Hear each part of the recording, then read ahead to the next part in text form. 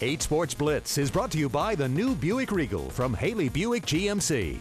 To the east end, Highland Springs hosting Armstrong. Springers already up 30-0 when Willie Stubblefield will convert the short touchdown run, 37-0. Highland Springs. The Springers be ferocious tonight. Dukan Cooley isn't going anywhere, and the offense rolling as well off the pitch. Shamaki Knight almost taken down in the backfield. Instead, he'll escape, pick up some big yards, fighting his way to the 10-yard line, and on the next play, Shirky Thompson, he's going to score. Highland Springs wins big, 51-0 is your final.